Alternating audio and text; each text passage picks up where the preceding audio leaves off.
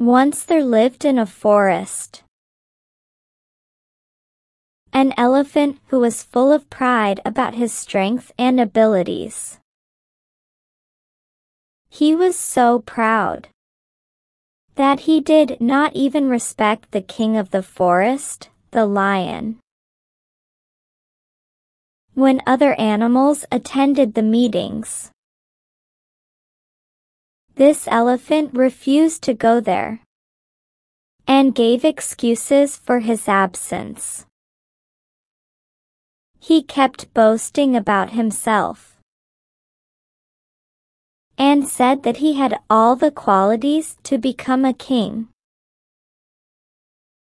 Thus, he spent his time in daydreaming. One fine day, a clever jackal came into this forest in search of food. He saw the elephant happily basking in the river. Since the elephant was all alone, the jackal felt that he could be an easy target for him. He also felt that if only he could kill the elephant, he would be able to have sumptuous meals for the next few days. The jackal got tempted by this idea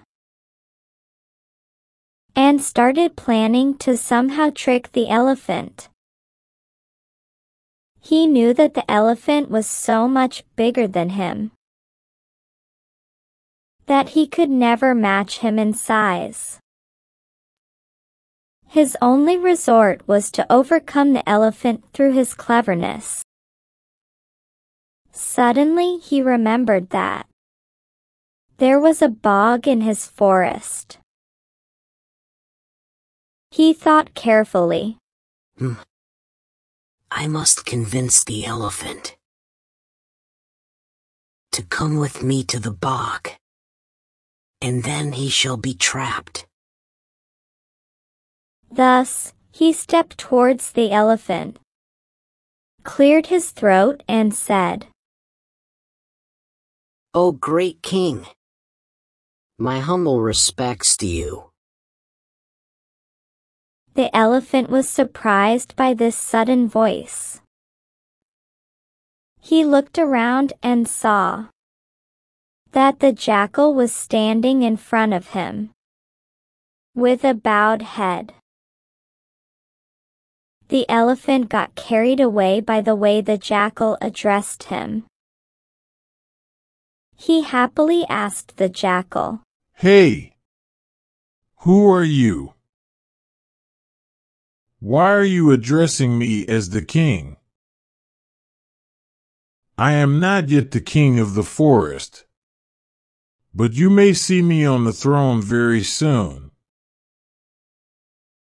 The jackal knew that his plan was working on the elephant. He explained, "No, Your Highness. I did not mean that you are the king of this forest, but I meant that you shall be the king of our forest." The elephant was surprised to hear that and inquired further. "Your forest? Where is it?" The jackal continued, "Sir, I belong to the next forest. There is no discipline there, and we are in a mess since we do not have any king. Therefore, all the residents of the forest have decided that one of us would go in search of the strongest creature in the nearby forests and make him our king. Accordingly, I came to this forest to find the perfect creature who could rule our forest. When I saw you, I at once realized that you are a responsible and noble being who would make an excellent king. and so I addressed you as king. Now, sir, would you mind coming with me to our forest and accept the crown? We are in an urgent need of a king, and the crowning ceremony needs to be held as soon as possible. Totally flattered by these words, the elephant happily got up from his place and walked along with the jackal, who then asked him to lead in the front, since he was the king.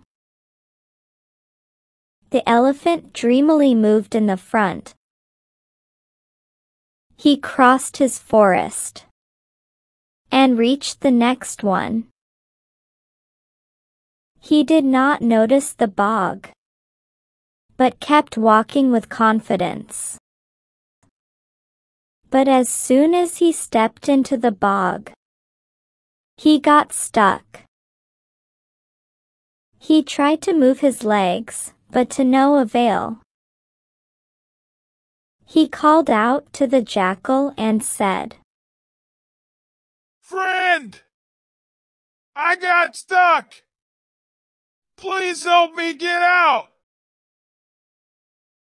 Go and call your friends! The jackal laughed loudly and said sarcastically, You have been fooled, my dear king. I did not bring you here to make you the king, but to make you our prey. Yes, I will bring my friends now, not to rescue you, but to feast on you. So saying, the jackal fled to bring his friends, while the elephant kept calling for help, until he finally died.